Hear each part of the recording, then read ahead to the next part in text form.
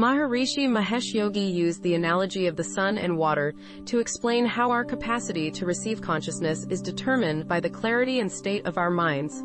According to him, just as the sun's rays are reflected differently on the surface of water depending on its clarity and state, our minds also receive and reflect consciousness differently based on their clarity and state. If the water is murky and turbid, the sun's rays cannot penetrate it, and the reflection is distorted. Similarly, if our minds are clouded with stress, anxiety, and negative thoughts, we are unable to receive and reflect consciousness clearly.